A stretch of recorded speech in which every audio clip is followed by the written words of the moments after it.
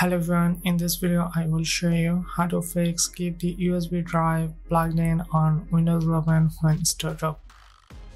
If you are encountering the keep the USB drive plugged in message on Windows 11 during startup, it usually means your system is trying to boot from a USB drive or requires it for certain operations.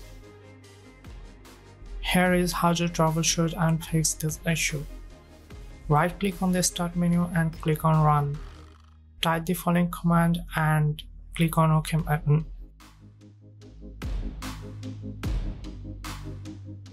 Now go to the following location.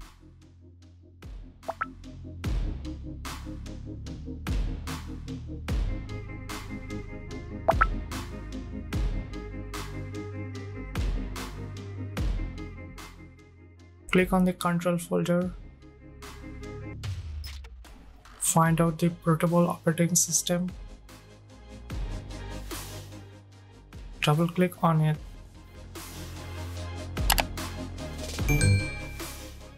Set the value 0.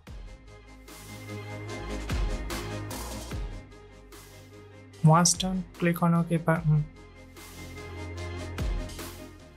Close the Registry editor. Now restart your computer if necessary. By following these steps, you should be able to resolve the keep the USB drive plugged in issue and get your system to boot correctly. Thank you for watching and don't forget to subscribe to our channel. See you at the next one. Goodbye.